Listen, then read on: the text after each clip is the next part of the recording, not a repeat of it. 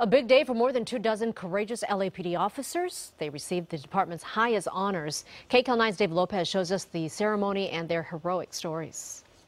We were determined to get both the male and the female, the driver and passenger, out. And you just go do what you have to do to save the person's life. 2 of the 27 LAPD officers who were honored today at the department's annual Above and Beyond Awards ceremony.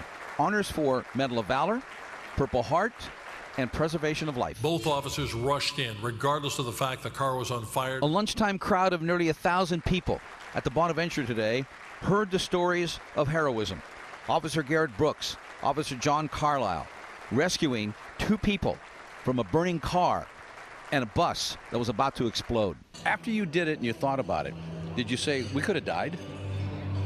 After the fact, yeah, it was a little, reality set in. This is what we do day in and day out. I mean, it's nice to be recognized for it, but we don't do it for that. We do it because this is what we do. Sergeant Morrison got a rapid trip to the hospital. Sergeant Joseph Morrison, a Medal of Valor and Purple Heart recipient, for going into a burning building to go after a barricaded suspect. Grabbed him, pulled him out, and the last thing I remember was pulling him out of the building. And then Sergeant Morrison passed out, was rushed to the hospital, but he got his man. And for the second year in a row, a new award was added to the program. It's called the Preservation of Life, an award for not using your weapon.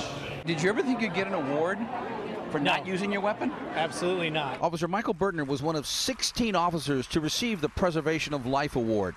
In his situation, a man with a knife and a large rock confronted him and 3 other officers.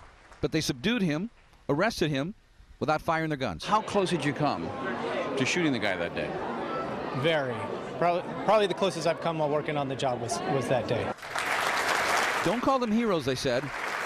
They're police officers, just doing their job. From downtown Los Angeles, Dave Lopez, KCAL 9 News.